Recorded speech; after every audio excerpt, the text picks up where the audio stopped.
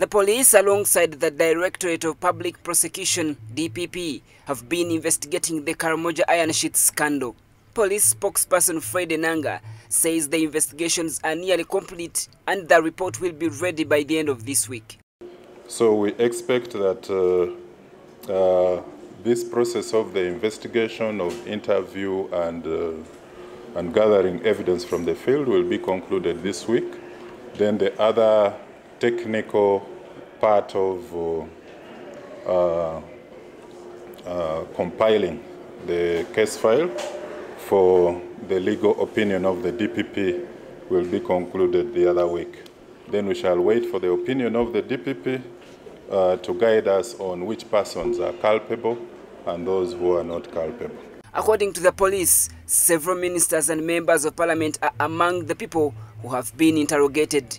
Last week, the government chief whip Dennis Hamson Obua said that the beneficiaries had no case to answer since they just received the iron sheets. But you are told that you have some donation here and there is a need in your constituency, and you pick these properties clearly marked and labeled Office of the Prime Minister, and I deliver them to 6 government schools in Ajuri County.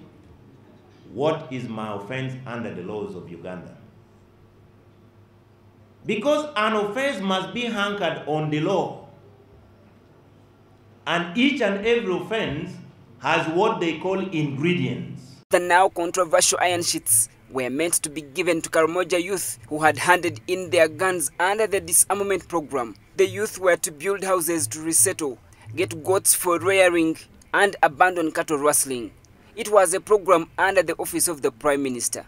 However, some officials reportedly shared the spoils, diverting the iron sheets for personal use. However, the Otuke County legislator Paul Omara has denied reports that he is among those who irregularly received the iron sheets. Omara told a media briefing that he received iron sheets from the Prime Minister's office long before the scandal was reported in media, and that he gave the iron sheets to the schools and churches in his constituency. They are looking at how to explain the 25,000 iron sheets, which either they took or they misappropriated.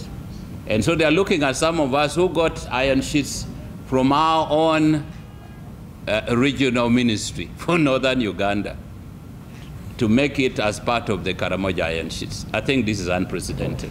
And indeed, the Minister for Northern Uganda gave the people of Otuke County 400 iron sheets, 400 iron sheets.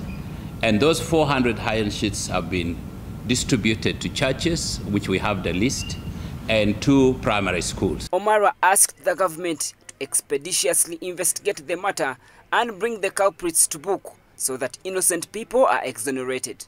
Those who misappropriated the iron sheets for Karamoja must take full accountability for their actions. They should not spread their iniquities to some of us who have never had an iota of idea of taking away from the public fund. According to Omara, such allegations, which he said are baseless, are meant to deter legislators from lobbying for their constituents.